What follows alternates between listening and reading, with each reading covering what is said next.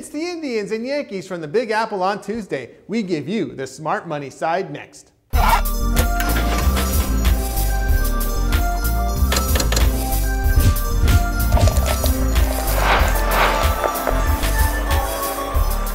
Tony T here from Gamblers Television, covering Major League Baseball Vegas style each and every single day. Now, Gamblers Television is brought to you by Vegas.com. Look, when it's time to make a Vegas run, save time and save money by visiting Vegas.com for all your Vegas needs. Now it's time for coverage for Major League Baseball. It's Cleveland with Lee on the Hill at the Yankees Pettit. 7:05 p.m. Eastern Time, MLB pay-per-view to televise. Now the Yankees have been hit with the injury bug as catcher Jorge Posada and third baseman Alex Rodriguez are out of action on the DL.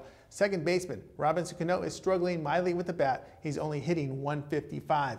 Yankee pitching was ripped in their midweek series with the Tigers, giving up 20 earned runs in 3 games and getting swept as a result. Now heading to their weekend series with Seattle, the Bronx Bombers are sitting 2 games under .500 and 4 games behind Tampa Bay. That's right, Tampa Bay's in first place. Wow.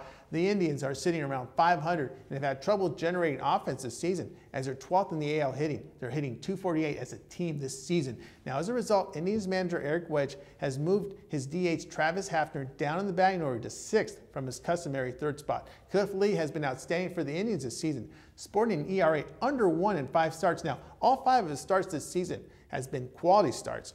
Teams have gotten to Andy Pettit in his last 2 starts as the veteran left-hander has given up 9 earned runs and 15 hits in 11 innings pitched. Now Pettit, he isn't fooling any batters this season as teams are batting .289 against him. Now the light-hitting Indians got to Pettit with 2 home runs and 8 hits against him back on April 25th. Now look, with Lee Sharp, the Yankee bat struggling, and with the Indians' success against Pettit, I'm going to take Cleveland -115 against the Yankees. Be sure to visit and bookmark my television show page at www.gamblerstelevision.com for continuous Major League Baseball coverage for gamblers. Gamblers Television, get addicted.